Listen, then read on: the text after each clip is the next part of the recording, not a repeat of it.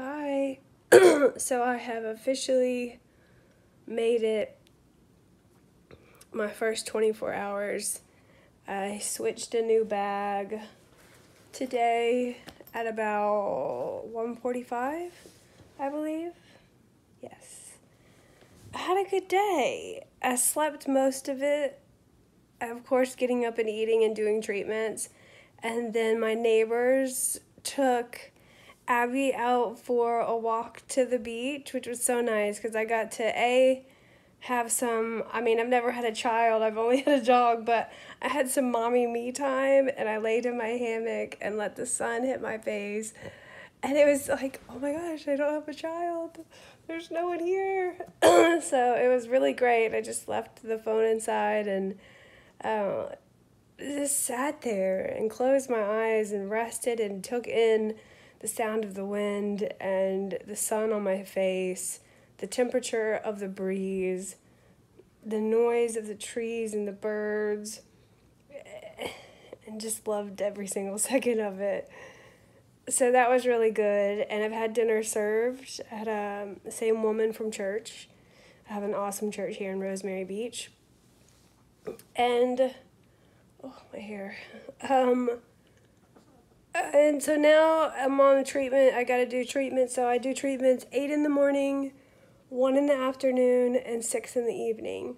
So I'm about to be on my 6th one. So since I'm doing everything and I don't have a team of people coming in, I just had to put myself on a pretty rigid schedule. Sleeping is awesome. I definitely have more sleep here than I do in a hospital. And I'm very thankful to the meals. I had gnocchi soup delivered by my neighbor who walked Abby for lunch. It was so good, homemade. And then, excuse me, and then had dinner, around 4, come in. So we're good. Here's Abby. We're good. And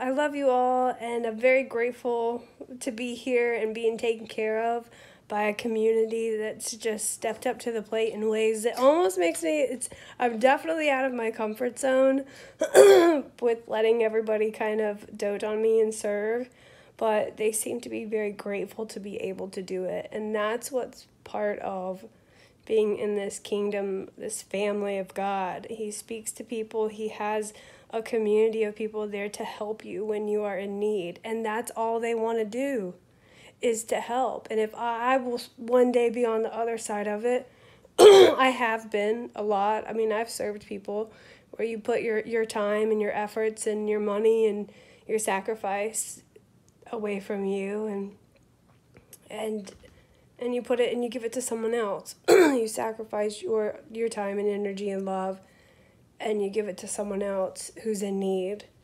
So that's pretty cool. God's awesome. He's number one for sure. I just don't think I'll ever be able to replace him. I love you all, and I'll talk to you soon.